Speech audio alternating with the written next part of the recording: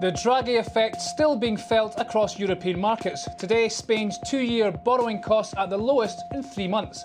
I'm Jamie McGeever and this is Market Pulse. Well, let's get straight out now to Chris Beecham. He's market analyst at ING Index.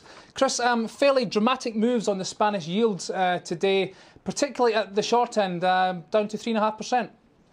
It does seem as if the Draghi effect really is taking hold throughout the Spanish bond complex, and especially at the short end, as yields drop on expectations that we'll see bond buying from the ECB later on in the year, following on from the press conference last week.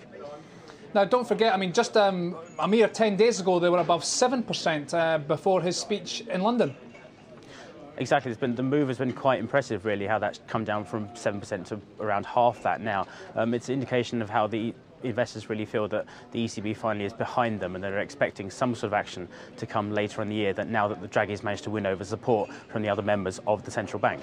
And of course the fall in the short end has meant the curve has steepened quite dramatically. Just looking now, 315 basis points, it's the steepest it's been in 20 years.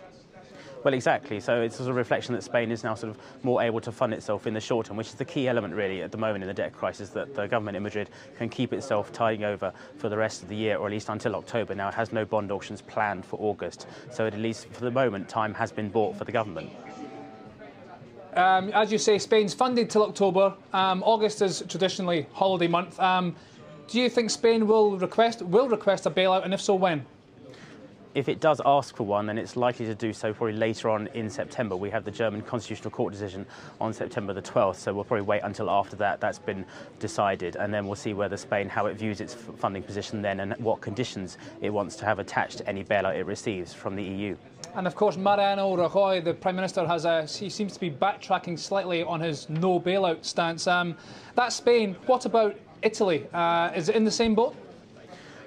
It's sort of one step behind Spain, really. It's always been considered the next domino in the system. Once we have Paris is pushing both Spain and Italy to receive a bailout, and now you sort of have a dance between Madrid and Rome over who goes first. But it's likely, the noises we hear coming from Rome is that Italy will try to wait at least until Spain receives a bailout before it considers its own options in this process.